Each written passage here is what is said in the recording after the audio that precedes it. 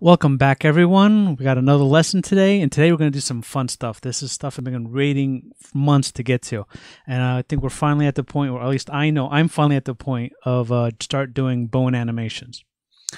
I spent a lot of time trying to research how to do it, how it works, and there's a lot to it. In all honesty, it's simple in a certain way, and it's complicated in another way. So this one Stack Overflow question from G-Man, or his answer, was one of the best bare bones example of how to do bones. And the example he has code and everything else, it was good enough where I can be able to take apart and understand it. Even though some of it, for some reason, did not apply to 3D, it didn't work for 3D, but it got me like 90% there. So I'm going to break this down and really go through building this example, but in 3D. And so I want to really say shout out to G-Man, I think? G-Man, for a great answer on Stack Overflow. And for, I guess G-Man is the one who asked it to begin with. Okay. So another good article was from Brandon Jones. If you guys know WebGL, he is the man of WebGL for Chrome. So his article was able to help me piece together the remaining things I need to kind of understand and get this lesson and get this prototype working. So yeah, if you take this bare bones 2D example plus some of his ideas and explanations of this thing, you're good to go. So definitely those two items are worth reviewing after I guess you're done watching the video. So let's get down to it. No, I don't want that. So let's see. Let's go to do some core changes first. It's quite a bit of not that too many, to be honest. Oops. All right, so one of the first quick changes we're going to do, we're going to go to our VAO, and we're going to add this new line of code. I was doing this in objects, and I thought, you know what, Finalize should do this for me, so I can just stop doing this every time I create a new rendering type of object. So all it is check to see if the count is 0, if the vert is not defined. It just copies the count, because we need that out count, that final count for our renderers to know. It's like, is there any actual data to render? If there's no data to render, it's not gonna try to do the draw thing. So that's one quick change to the VEO in the core. We got a new function, or actually not a new function. I'm sorry, a new attribute or parameter to our float array buffer. In this lesson, we're going to do instancing. And surprisingly, instancing is actually very easy. The whole point of thing of setting up an instance is this line of code. That's pretty much it. All you have to do is set up a buffer that is, well, like in this case, this is a buffer that's going to do all the instancing. It's going to hold all the data. So you mark it true or false, and if it's true, it marks this buffer as part of an instance, and it just tells you to use each chunk of data. Let's say if it's a float array, let's say if I'm passing in vertices, so every vertice is going to be used once for all the vertices. So it's a kind of a nice way to kind of just supply. The whole point of instancing, I guess, in case you didn't know, is that let's say if I have a cube, but I want to draw the cube 1,000 times, but in different positions. So the idea is that I would create a buffer, like down here, of matrices. So I'll create 1,000 matrices, and then a single draw call is applied to the cube, and that cube will then, for every 16 bytes, it would execute that cube. So all the vertices of the cube will get rendered, but that one attribute will fill in for all vertices of that draw call. So this way, like I said, you can draw 1,000 cubes, and all you have to do is put in 1,000 matrices inside a buffer. To then it renders each one out. So we have a float array buffer that we have allowed set up for instancing, and then we're also going to use like just what I just described, setting up a buffer, but we're going to say save matrices in it. Now this took me a while to figure out, but found a good example somewhere. I just can't remember where it was. The oddest thing about setting up a buffer of matrices is that basically you end up kind of setting up 4 attributes of vec4s. So that's what's going on here. Basically, it's all the same kind of code of creating a regular float array buffer, with the added bonus that you have to initialize 3 more pointers. So it's kind of like when we start our partitioning like large buffers. Like we did a lesson where we try to put in our vertices or UI, UVs, and other bits like all in one big buffer, and then you have to partition it. It's the same idea, except the numbers are pretty static because you're dealing with 64 bits of information. So the first vec4 starts at 0, the second vec4 starts at 16, 32, 48, and that kind of rounds it up. And when you set up a buffer, the starting location is the actual starting location, and then all you have to do is just add 1, 2, and 3 to the remaining locations, because it gets filled in. So when you I kind of end up creating my matrix buffer at like index 10. So this way I know 10, 11, 12, 13 will be filled in by the matrices. So the next attribute after that you apply after will be like 15. So it won't be incremental. So just keep in mind when you're dealing with the matrices in buffers, this is how they kind of have to work. So whatever attribute location you kind of hard code, just realize the next 3 are also reserved for the matrix. So I set it up like this. So we have it, and it is also instanced, has the instance feature, and it just marks each buffer attribute pointer as part of the instance.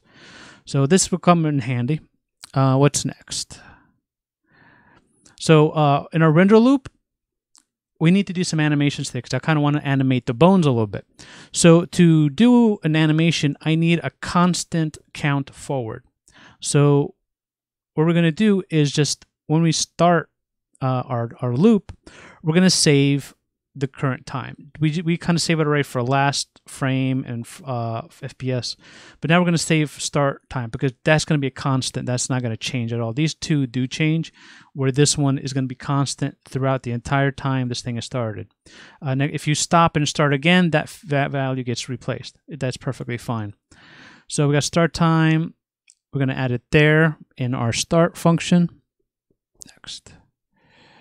In our run limit, we just calculate our current, which exists here, minus that, so we know how much time since start.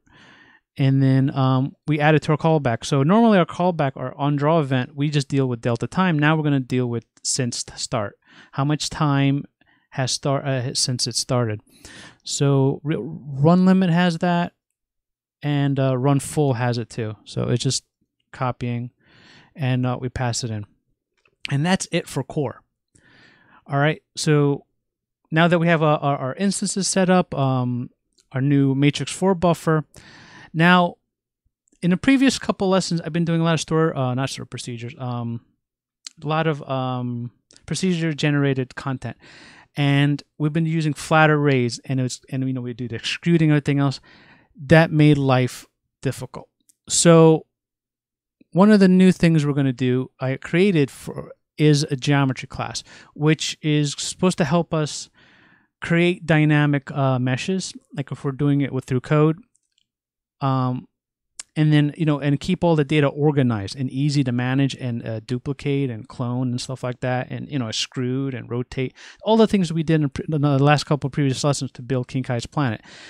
It's going to be all rolled into the geometry class, and the geometry class is also going to have a geometry mesh, which helps render out the data.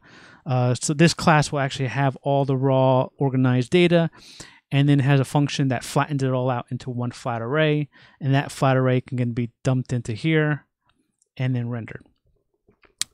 So let's see. Let's go to the top of the function. Not much has changed. We're gonna have a couple new things because we have our regular DOM shader. We're gonna have our skinning shader. We'll go through the skinning shader. The skinning shader there's two shaders we have set up. I have the skinning shader, which is what moves the vertices based on the bones. The skeleton shader is what renders our skeleton bones. They're two separate type of things.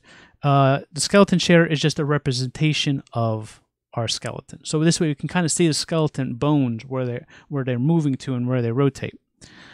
So yeah, then we set up our materials. Our skeleton shader, I use depth test turned off, so this way it renders on top of our mesh. So let's go into our geometry shader, and let me just quickly say, we're starting off, we're building our cube, we're building a square that we're going to start doing some things to. So all that is 4 points, and it has a color code set up as the fourth component. Like I said, a lot of things we've been doing. So here's our geometry class. So our geometry class, we're going to pass in our vertices size and our bone size. So basically, we tell it, if we don't pass anything in, it'll automatically use 3 and 0.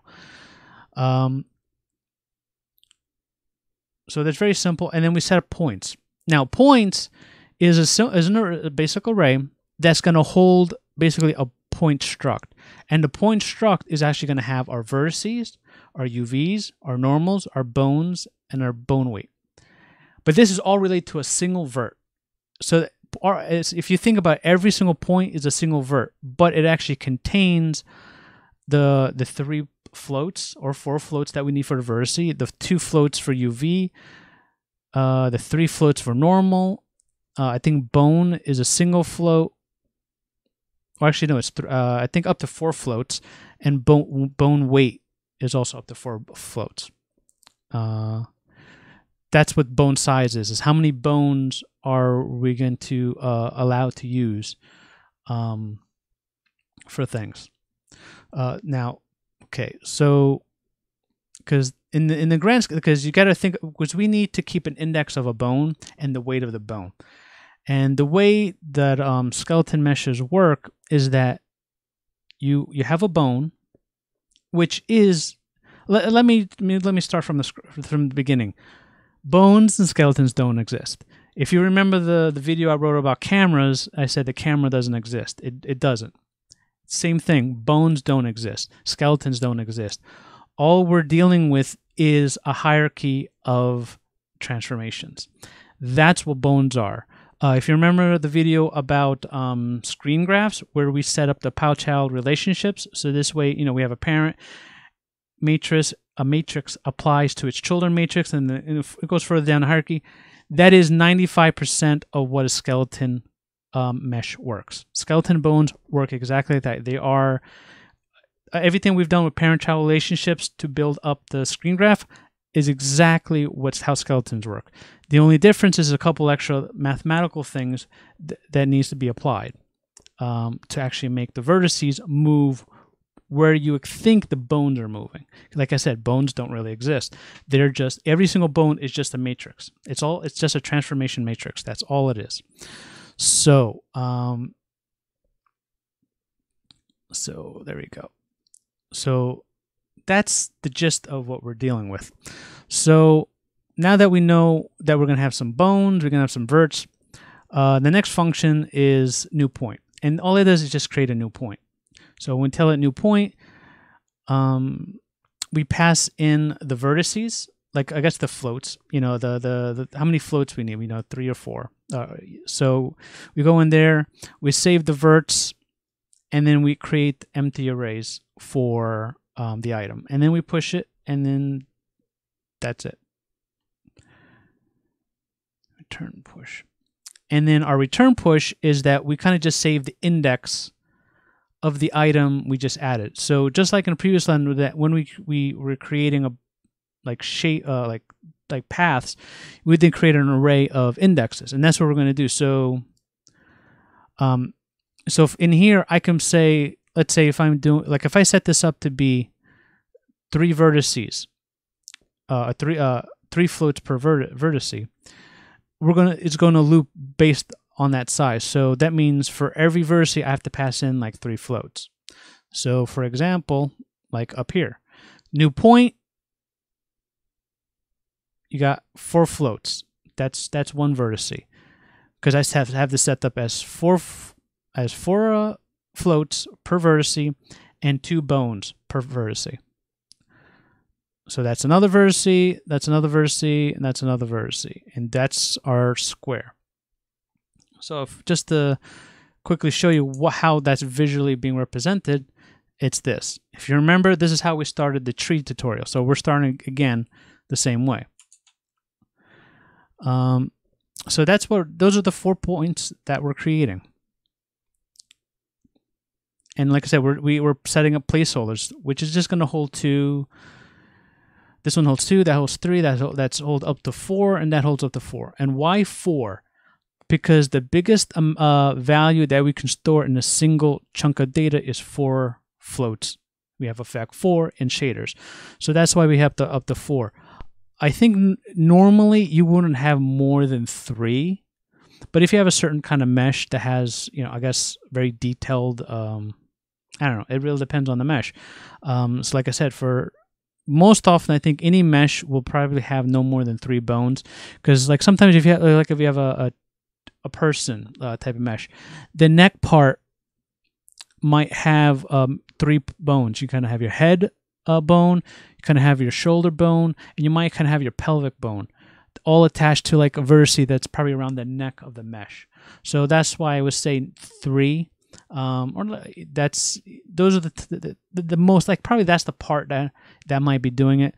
Oh, maybe the mouth. The mouth is complicated, so you might have a lot of vertices attached to certain bones to kind of help move the mouth around.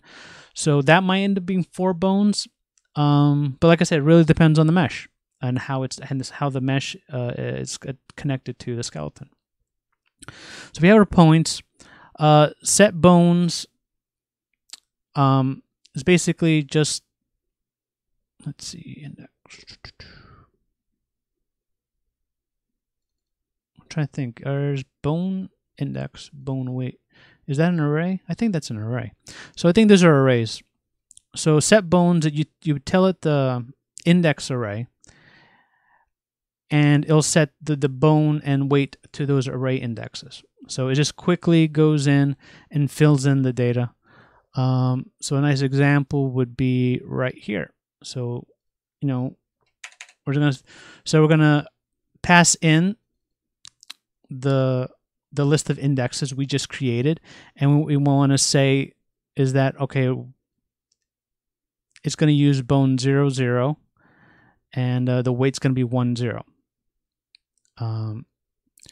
And why weights? When you're dealing with multiple bones on a vertice, you can't, the amount that it affects has to be divided, and it has to be divided equally. So if you have like 2 bones, the total value has to be divided evenly. So let's say if I had 2 bones and they're both influencing a vertice, it has to be 0.5 and 0.5 for both. If you have 3, then you kind of have 0.3, 0.3. And you can have any variation. It doesn't have to be evenly divided. You can have, it really depends on the packaging tool and how you paint the vertices. Like in Blender, you kind of paint it, like the influence strength. So it can be like 0.1, 0.2, and 0.7. As long as the entire weight equals 1, you're good to go. So that is the only thing you have to deal with, is make sure it is. And if you have an application that's doing it for you, then you don't have to really worry about it. It should influence it. It should have that value set up correctly to begin with. But if you're coding it manually, just keep in mind that the total weight should be 1. So since this is 1 and this is 0, that means the second bone I set up has no influence whatsoever. It takes total influence from the first bone. So that's what set bones. Set bones does that. Clone point, all it does is clone an existing point and returns it. Compile vertices, all it does is takes all the vertice information and compiles one big array.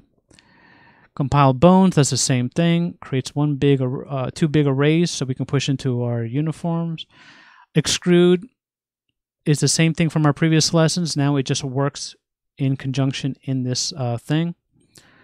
And uses clone point, so this way you clone the data. When you extrude, this includes bones, UVs, everything. So whatever you set up for a certain index, when you do an extrude, it actually clones everything. So that's like, it makes managing data so much easier. And try loop is the same thing. It's just building the triangles around.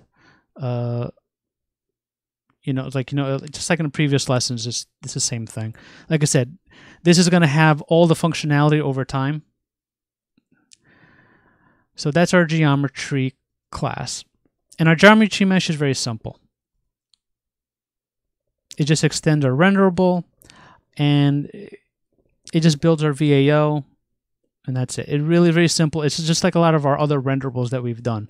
The only difference is that it actually includes a couple of bone-related things, which is just extra buffers and extra uniforms that it fills in. So that is that. So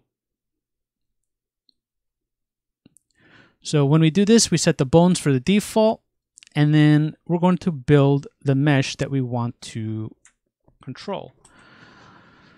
So we extrude, we geo loop, which creates the index, but I'm not rendering the skin. I'm just going to render the points for now. And for every other time we extrude, I'm going to set the bones differently. So every other extrusion, we're going to have the bones being influenced evenly between 2 bones, and every other one's going to be influenced by 1 bone. And that's just a simple algorithm I put together, kind of just to apply those, to extrude and apply different bones as I'm building it up. So once that all said and done and refresh, we have our tower of points. That's going to be the mesh that we're going to create. So now the next step is that we're going to need to build bones. And building bones and a skeleton mesh is going to be pretty simple. The only thing is that when you build a skeleton, you have to build the bones in the right order.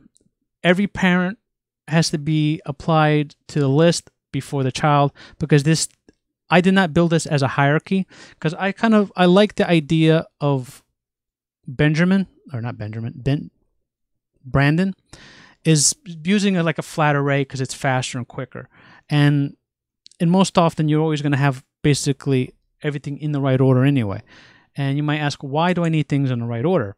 Because when we're doing the transformation hierarchy, we need to make sure the matrices, the local matrices, or the local and world matrices are rendered or calculated before you deal with the child. So you do the parent, and then you do all the math for that. Then you do the child, and you do the math for that, and so on and so forth. So that's why we have the root, then we have the hip, and we have the head.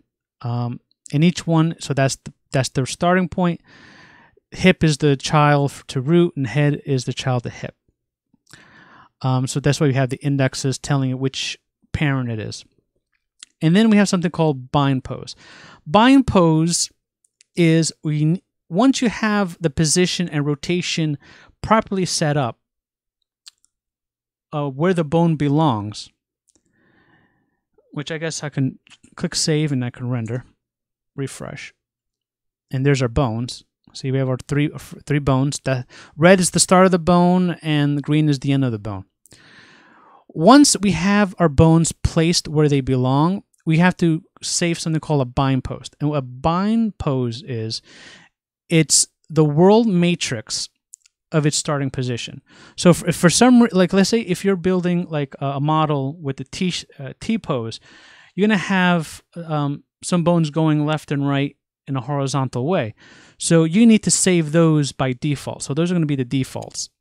So this way, whenever you change the rotation or position of a bone, it only does the difference from the bind pose. It's kind of like the starting position. So if I start at 10 and you moved it to 7, then I know 10 minus 7 is 3. That means you only moved 3. And that's what I'm going to pass into the vertices to actually move it, because I'm not moving it 7 places. I'm moving it only 3 because the starting point is 10, but the new position is 7.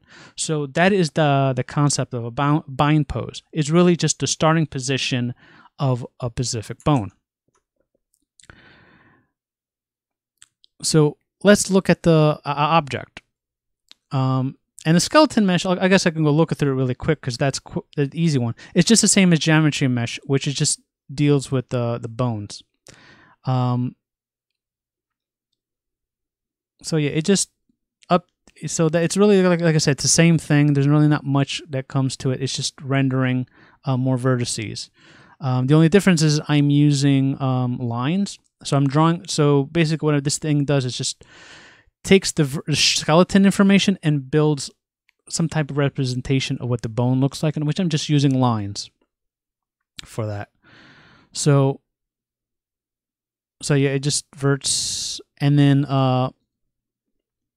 it passes in the offset, and then when it does the update, it gets the flat world matrix and then pushes it back to the GPU. It fills in that buffer again, because this is going to be instance. Because the way this skeleton mesh is set up is that I'm going to have a single bone, and I'm going to render that bone, whatever bones there is. So if there is like 3 bones, I'm going to render that one bone 3 times, and it's going to be based on this this buffer. This buffer is going to hold all the transformation matrices for each bone. That's why the final attribute is set to true. And then you just set your instance size, and your instance size is, I guess, the offset time divided by 16, because it's 16 floats per matrix. So it's kind of like when we're doing our VAO count. It's the same thing, except we're going to do this by instance size. And the draw of an instance is, we define our vertices, and before we have to draw element and draw arrays. Now we just draw arrays instance. There's also draw element instance, but for this case, I just want to draw arrays because I don't have elements. So all you have to do is pass in your VAO count and your instance size. It's basically how many copies you want to make of this one mesh. And that's only the only magic in the skeleton mesh is because I'm using instancing, which is it's a great little feature. And like I said, it beats creating. That's why I didn't want to build a hierarchy of things. It's just make copies of it. So that's our skeleton mesh, which is a cool little thing.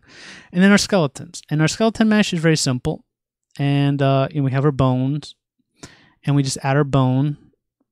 We save a lot of information, just our index, the parent, name, because bones will have names. So once we start doing actual animations from Blender or something, we need to be able to map the names to actual bones. Is skinned. I'm not really using that yet. That was something Brandon suggested, so I might end up using it. Our position, rotation, because that's all we need for bones. We don't need scale. Basically, like I said, we're rebuilding our transform object, but at the bone level. So every bone is basically a transform.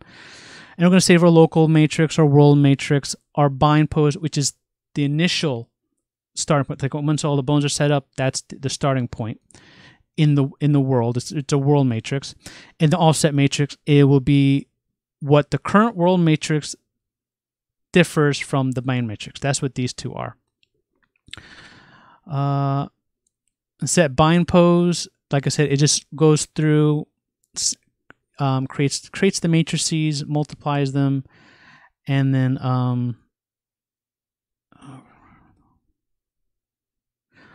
and the only other thing I forgot to mention is that our bind pose has to be inverted. That is the only speculation. Because if you want to think about how it works, remember, like I said, if I had 10 and I do 7, and we do a subtraction, I know it's to be moved by 3. With matrices, you can't do a subtraction. The only thing you can do is multiply.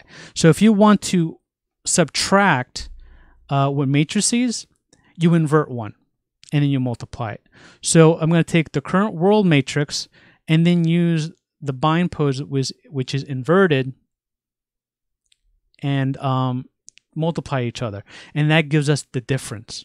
It's like a subtraction. So good thing I wrote comments, because I totally forgot that part, that the bind pose is actually the invert of the starting world matrix. So that's what the bind pose is doing. And then we got update, which copies the bind pose, but just sets everything up. So let's see, it loops through, gets the bone. It checks to see if the modification is required. It's just like our transform. And if it doesn't, it, like I said, it copies a lot, pretty much is a copy of how our transform parent-child relationship works, because bones are just transformation hierarchy. And then get our flat, and get a flat world. Like I said, this just compiles all the data for our skeleton mesh and for our geometry mesh, because they both use it. Offset would be for geometry, and flat world space would be for the actual bones that we're visualizing. All right, so if I go refresh,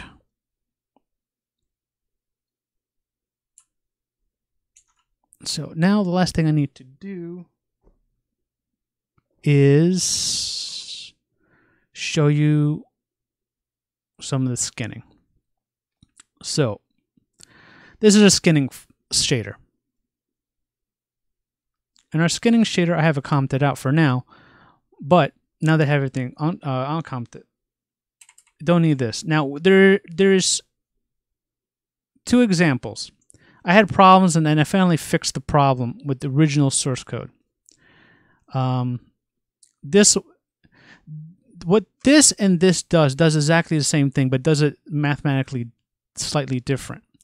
All it does is applies the bones and its weight to the matrix. So actually, I like the second one really more, because it makes more sense to me programmatically. So the way it's going to process is that we're going to pass in the matrices for the bones, their current offset. So the offset gets thrown into here. And, like I said, we got 3 of them. And for every vertex, we're going to have a bone index and a bone weight. So we're going to use the bone index to know which bone to use. Like exactly here. So we're going to our bone array, our bone matrix array, and we're going to grab the first bone. And we're going to multiply by the weight.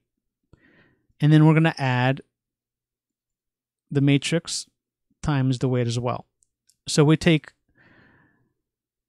the first bone offset times its weight, and then the second one, and then we just add them together. And that creates our matrix for bone. So that is how much influence the bone has on the vertex.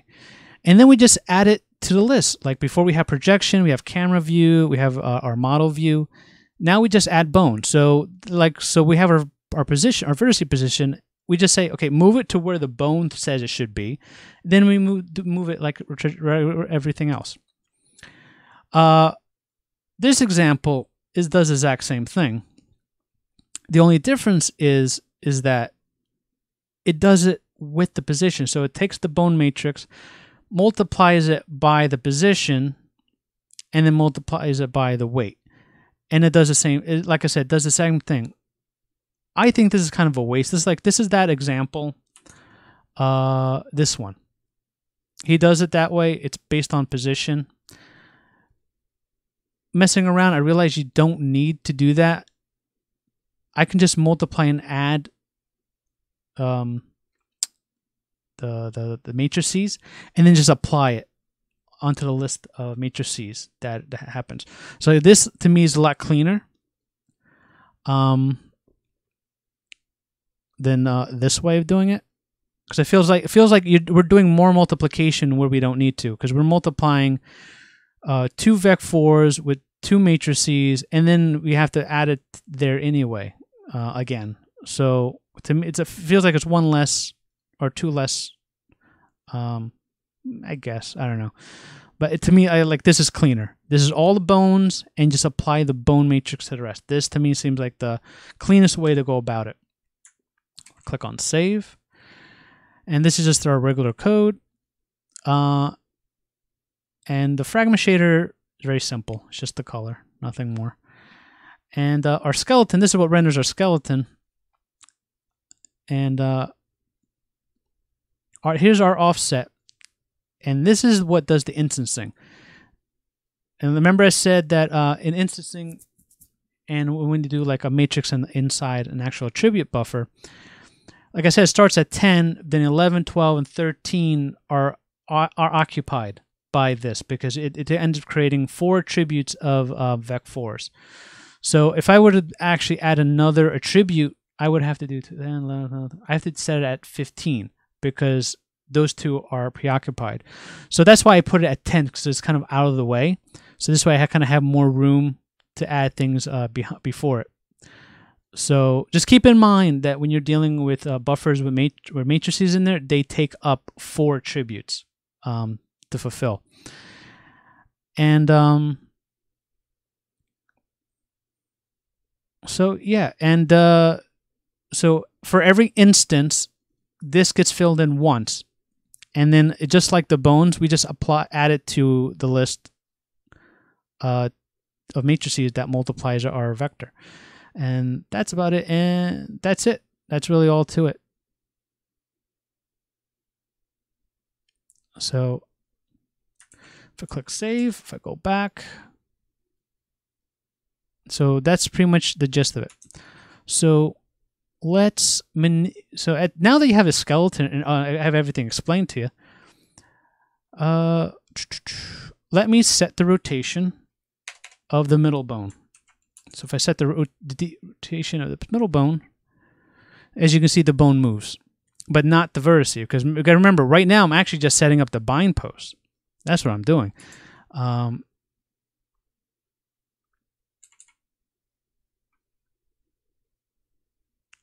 that's right. I can do it this way. That's right. So with all the skeletons set up and with the bind post already set up, let me rotate the second bone. And I guess I have to do a skeleton update. So once I change the bones, I do an update, click refresh.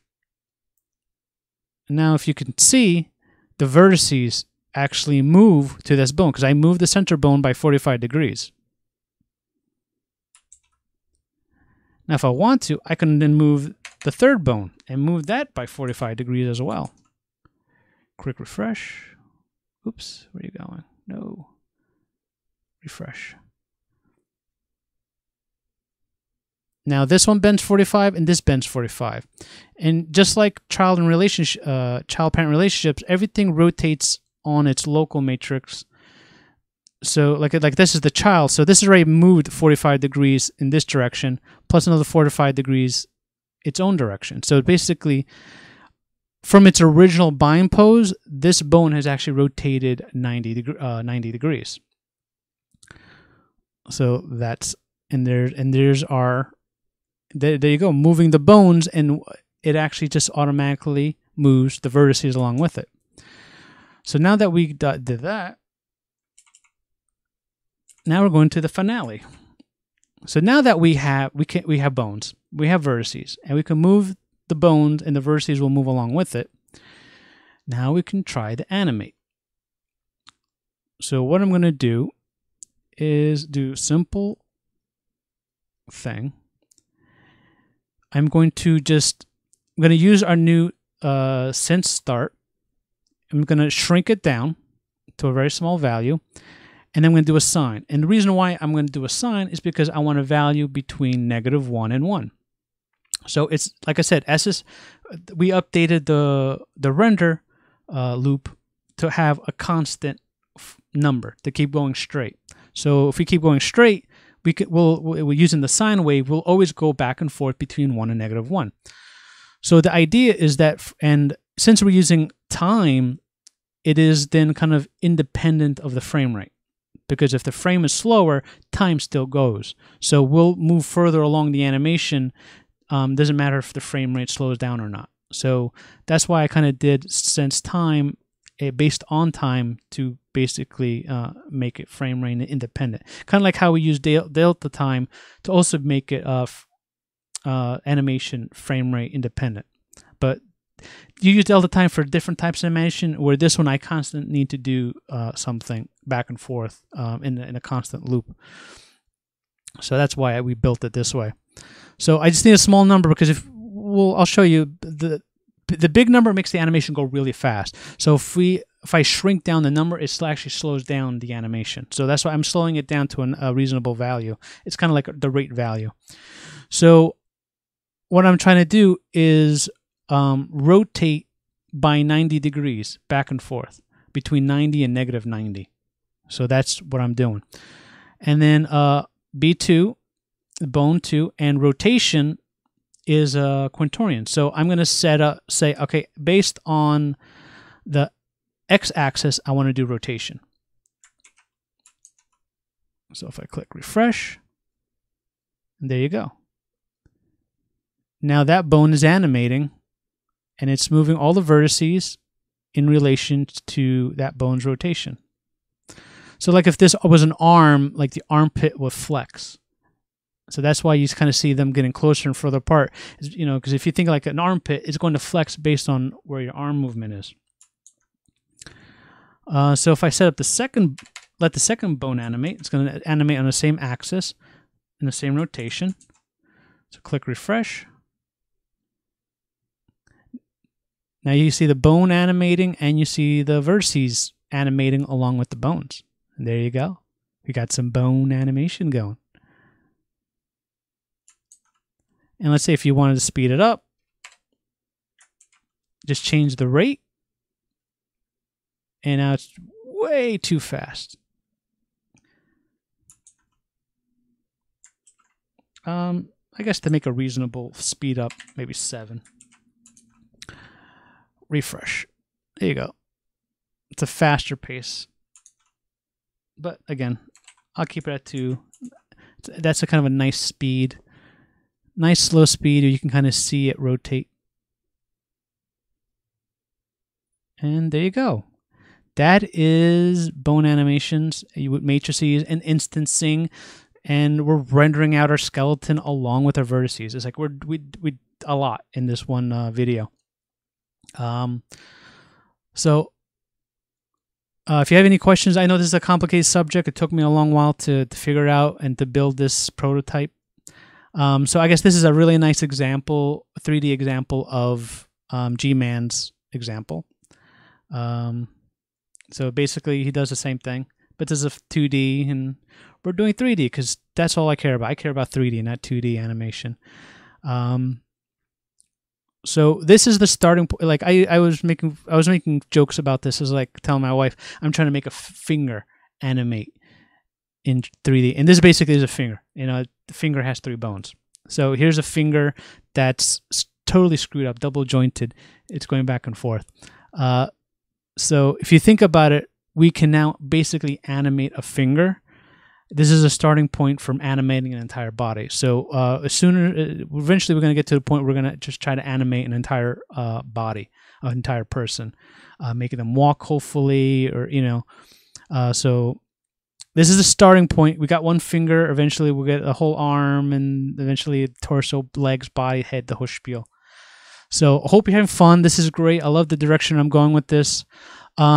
I'm going to do another video soon. It's going to be about rate casting because I'm doing a side thing. I'm doing something else. And I spent the last couple of evenings trying to figure out rate casting. And that was a nightmare. That drove me nuts. So I'm going to break.